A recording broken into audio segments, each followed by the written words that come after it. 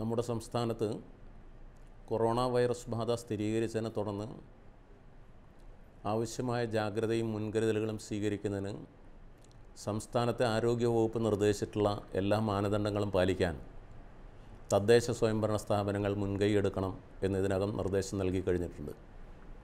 വ്യാപകമായ ബോധവൽക്കരണം, വിദ്യാർത്ഥികൾക്കും മറ്റെല്ലാ മേഖലയിലുമുള്ള ആളുകൾക്ക് ആവശ്യമായ ബോധവൽക്കരണം ഇതിൻ്റെ ഭാഗമായി ശുചിത്വം പാലിക്കാനും ജാഗ്രത പാലിക്കാനും കരുതൽ സ്വീകരിക്കാനും ജനങ്ങളിൽ ആശങ്കയുണ്ടാകാതിരിക്കാനും വേണ്ടിയുള്ള പ്രവർത്തനങ്ങൾ അവർക്ക് മാർഗനിർദ്ദേശം നൽകാൻ എല്ലാ തദ്ദേശ സ്വയംഭരണ സ്ഥാപനങ്ങളും തയ്യാറാകണം എന്നുള്ളതാണ് ഏറ്റവും പ്രധാനപ്പെട്ട കാര്യം.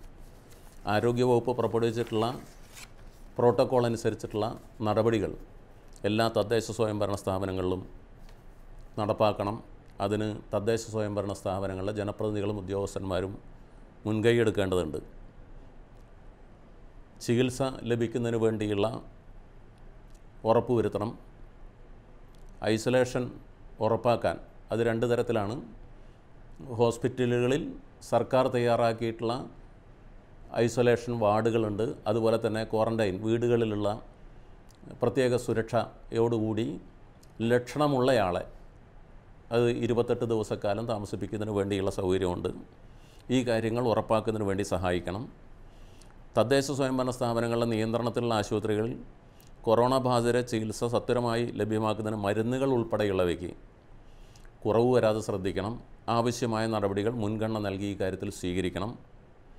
രോഗം പകരുന്നതിന് തടയുന്നുള്ള സാധന സാമഗ്രികൾ, മാസ്ക് ഉൾപ്പെടെയുള്ള മറ്റ് നിരവധി സാധനങ്ങൾ ആരോഗ്യവകുപ്പ് നിർദ്ദേശിക്കുന്നവ രോഗിയുടെ കുടുംബത്തിന് ആവശ്യമെങ്കിൽ വാങ്ങി നൽകാൻ തദ്ദേശ സ്വയംഭരണ സ്ഥാപനങ്ങൾ നടപടി സ്വീകരിക്കണം.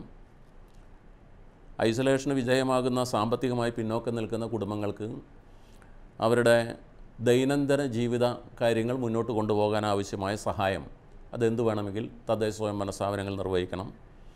ആവശ്യമായ ഘട്ടത്തിൽ പരിചരണത്തിന് സഹായി ആവശ്യമുണ്ടെങ്കിൽ അത്തരം ആളുകളെ കണ്ടെത്താനും ആരോഗ്യവകുപ്പിൻ്റെ സഹായത്തോടുകൂടിയുള്ള നടപടികൾ ഉണ്ടാകണം. ഇതിനാവശ്യമായ പണം ഓൺ ഫണ്ടിൽ നിന്ന് യഥേഷ്ടം ചെലവഴിക്കാനുള്ള അനുമതിയും തദ്ദേശ സ്വയംഭരണ സ്ഥാപനങ്ങൾക്ക് നൽകിയിട്ടുണ്ട്.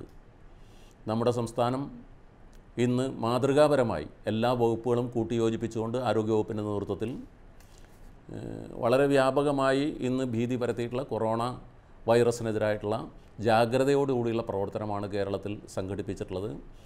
ആളുകളെ ഭയാശങ്കകൾ ഒഴിവാക്കി ആശങ്കകളില്ലാതെ ഇതിൻ്റെ പ്രതിരോധ പ്രവർത്തനത്തിൽ പൂർണ്ണമായി സഹകരിപ്പിക്കാൻ എല്ലാ തദ്ദേശ സ്വയംഭരണ സ്ഥാപനങ്ങളും മുന്നോട്ട് വരണം എന്ന് തദ്ദേശ സ്വയംഭരണ വകുപ്പിൻ്റെ ഉത്തരവ് ഇതിനകം നൽകി കഴിഞ്ഞിട്ടുണ്ട്. ആ പ്രവർത്തനത്തിൽ എല്ലാവരുടെയും സഹായ സഹകരണങ്ങൾ ഉണ്ടാകണം എന്ന് അഭ്യർത്ഥിക്കുന്നു.